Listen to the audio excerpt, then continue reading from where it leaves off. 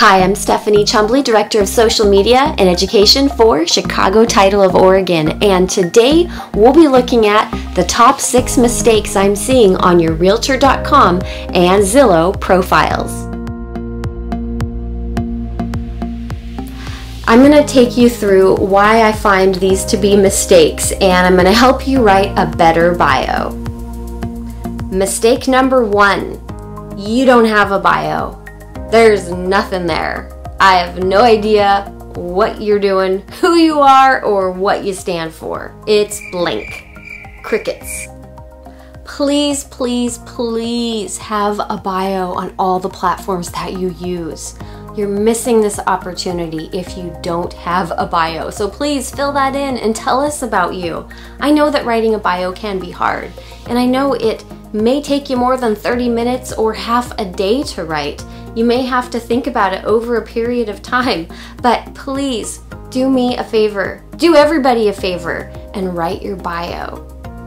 Mistake number 2, leading with where you were born and raised. Why are you leading with something that happened 20, 30, 40 something years ago? How does that set you apart from all the other realtors out there? There's no need to lead with where you were born and raised. I always see this when I'm looking at a realtor's profile. Seems like most of y'all say, born and raised in Portland, Oregon. And that's fine, but all y'all seem to be born and raised in Portland, Oregon, so that doesn't set you apart from other people. What you need to do is save that for later. Instead, tell me more about what sets you apart. What are your superpowers? Why should I pick you if I'm considering you or 3 other realtors that I've been referred to?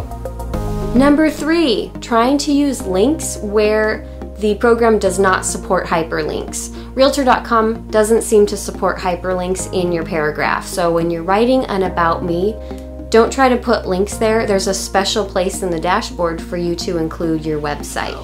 And I see a lot of profiles that will try to put in a link to somewhere, and unfortunately it doesn't hyperlink that text. And I'm not going to copy and paste that somewhere. I'm going to actually click the link that says, this is the realtor's website. So there's a designated area for you to input the link to your site. Please use that instead of putting it in your About Me. Mistake number 4, your bio is just too long. I'm sorry, but if I don't know you yet, I'm not in rapport with you, and I don't want to read 17 paragraphs about you. Unless you're super interesting like a movie star or a musician, I'm not going to read more than 2 or 3 paragraphs about you, and I think I speak for most of your sellers and buyers as well. I know we're complex people and it's hard to summarize who we are in just a few paragraphs. Wheeled it down to just 2 or 3 paragraphs because people don't know you well enough to continue reading all about you, and you don't want to lose them.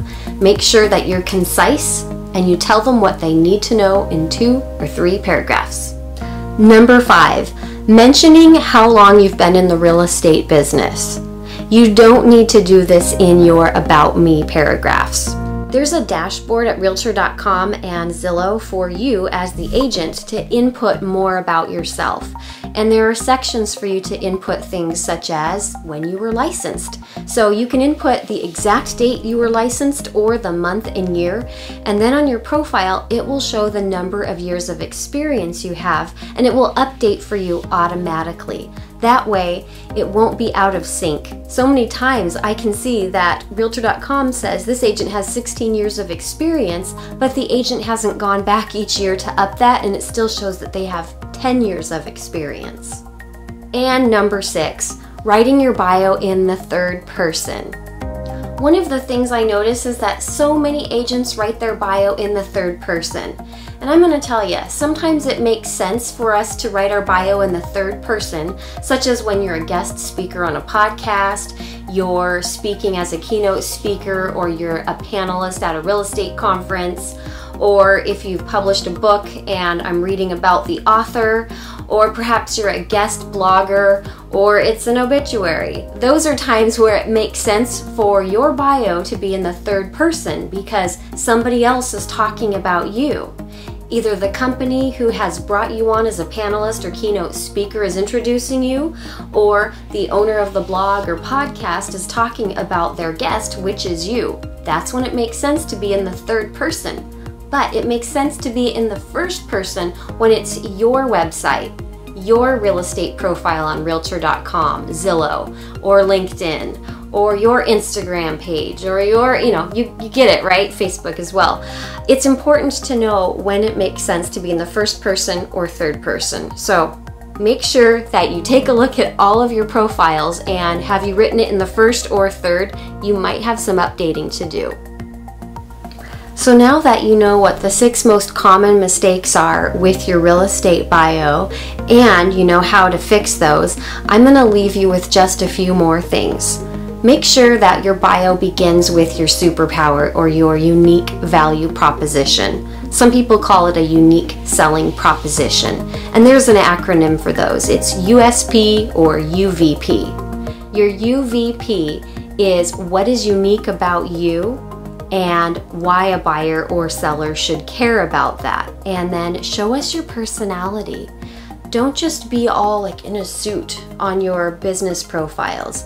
We want to connect with you on a human-to-human level. So if you're really into cats and paper crafts and Depeche Mode, you're probably me. But I want to relate to you, and I want to see more about you and appreciate you as a person. Then we'll have way more things to talk about than real estate, and it will make working with you so much more fun. So please, don't be afraid to show us your personality. And remember to end with a call to action. What do you want people to do after they've read about you? Do you have a free download? Do you have an offer for them on your website? What are the next steps that you would like them to take? Think about that and create a better bio that's written in the first person, that leads with your superpower, talks about your passion for real estate and what makes you unique, and show your personality, and end with a call to action. So if you're in the Portland metro area and you need help crafting a better bio, or if you would like somebody to assess your Realtor.com or Zillow profile to see what is it that you could do to enhance your profile, please reach out to me or reach out to one of your Chicago title sales executives. I work with all of our sales executives in the Portland metro region, and they can assist you, or they can call me and we can do an appointment with you together.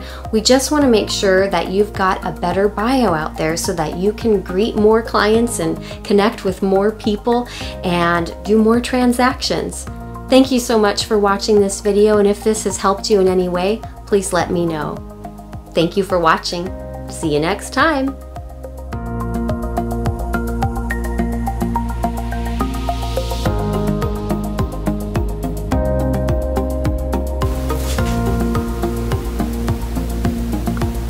I forgot what I was going to say here.